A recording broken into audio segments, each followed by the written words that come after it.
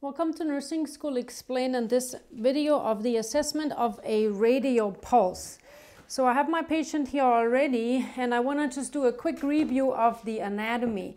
So if we look at the hand here, on the thumb side we have the radius, the forearm bone, and on the pinky side we have the ulna, the other forearm bone. And the radial pulse is called the radial pulse because we assess it on the side of the radius, so which is the thumb side. So what we want to do is we want to use two fingers and use your index and your middle finger and line them up along the artery close to the carpals here.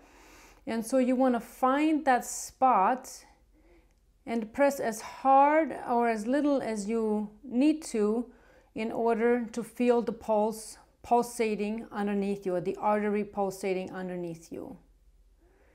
And then once you find it, take your watch, count for either 15 seconds and multiply by 4, or count for 30 seconds and multiply by 2.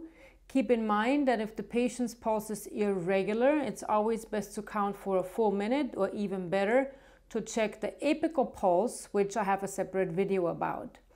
Thanks for watching Nursing School Explained. Also check out the other videos for the pulse assessment.